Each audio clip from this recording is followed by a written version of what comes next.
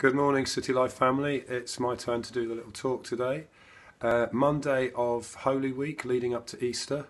It's going to be quite a difficult time for a lot of us this week, I think. We've been cooped up indoors for over 2 weeks now, and the medical implications of coronavirus are going to be increasingly difficult to cope with this week, by all accounts. So it's real time to keep pushing into God, keep praying and fasting, and finding out what God is saying to us, and being filled with faith and peace, and being real and bringing everything to God. And two things that I want to just mention this week. We're starting a couple of prayer lines through the House of Prayer and through Love Southampton. What this means is anyone in Southampton can text in their prayer requests, and it will get passed on to people in the churches who are praying. So that's something that you could join in with. You could register and receive just a once a day bulletin of prayer requests, real fresh prayer requests coming in from the people of Southampton. And we've got actually two prayer lines. One is for everybody and one is for the NHS specifically. We want to provide cover for the NHS at this time for our frontline workers. And that's something that's been started in London, and we've just basically copied it and are doing it here in Southampton too. So watch out for those, and it's a great way to pray and bring God's blessing and life to the city. The other thing is we've refreshed the SoHop website with a few resources for Easter. There is a lovely thing that Andy and Naomi Hugill from New Zealand have been involved in writing, and it's available now. It's called Graves to Gardens from New Zealand. It's great. There's a link to that on the SoHop webpage. We've got SoHop/pray, which has got a load of resources there. And there's a really good thing come through as well from Prayer Spaces for Schools, who have become prayer spaces for homes since the lockdown. And they've released some simple A4 sheets of resources that are suitable for all the family of prayer activities you can do. And they're really good, so I recommend those. Have a look at those. You might find them helpful this week in your planning. But I've got something that Jesus said, which I think is really fresh and new for us in this week, in this day today. And I'm just going to read it and talk a bit about it. It's from Matthew 11.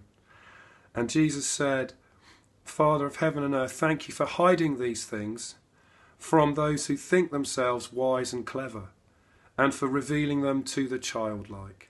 Yes, Father, it pleased you to do it this way. My Father has entrusted everything to me. No one knows the Father except the Son, and no one truly knows the Son except the Father." And, sorry, I've got that all the wrong way round. It starts with, no one knows the Son except the Father, and no one truly knows the Father except the Son, and those the Son chooses to reveal him. And then Jesus says this bit. So you need the context for this, it's helpful. But this is the bit Jesus really wants us to hear today. "Come to me, all of you who are weary and carry heavy burdens, and I will give you rest. Take my yoke upon you. Let me teach you. Because I'm humble and gentle at heart, and you will find rest for your souls. For my yoke is easy to bear, and the burden I give you is light." So just bear in mind the context for Jesus saying these things is saying that God has hidden things from those who think themselves wise and clever and revealed them to the childlike. So, Rachel was mentioning last week how our children are getting it. And, let's just continue in a childlike faith and come to God as our Father. And it doesn't matter if we don't know everything. He will teach us and learn. We'll learn stuff as we come in that I need you, God sort of attitude. And Jesus will reveal the Father to us. And so he says, "Come to me, all you who are weary and carry heavy burdens." So if you're feeling that at the moment, this is for you. This is for you. And what does Jesus say? You will find rest for your souls. And he says it twice in these verses. He's really clear. It's about finding rest for our souls and our hearts. So we need to be able to find out how to do this. So first thing is, come to me, says Jesus. And the second thing is, take my yoke upon you. So a yoke is what two oxen had to make them keep in step together when they're pulling a cart or a plough. And Paul Woodman spoke on this a few years ago about the McDonald's golden arches. We all recognise the yellow golden arches of McDonald's. And he said, so that's just like a yoke. One for you, one for Jesus. You get next to him, you walk along with him. And so that's what Jesus is saying. He's saying his yoke is easy and his burden is light, which sometimes you might wonder at. But that's what he says.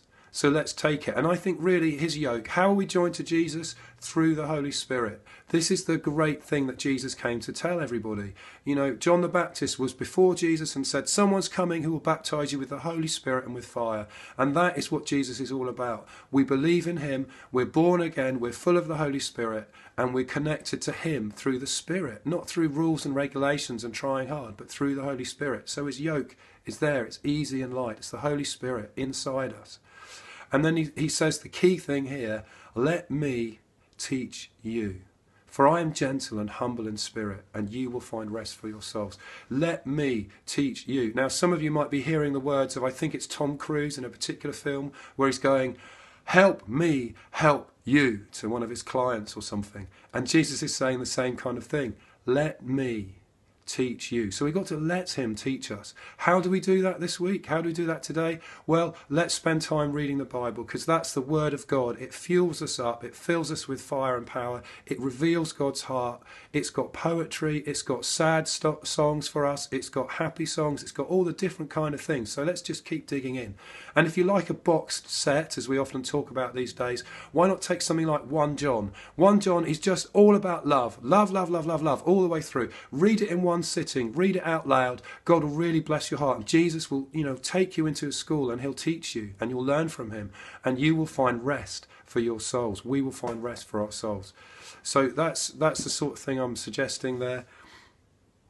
I don't think there's much more to say on that, but just God bless you today. Have a wonderful day, and look forward to the next talk tomorrow. Thank you. Bye.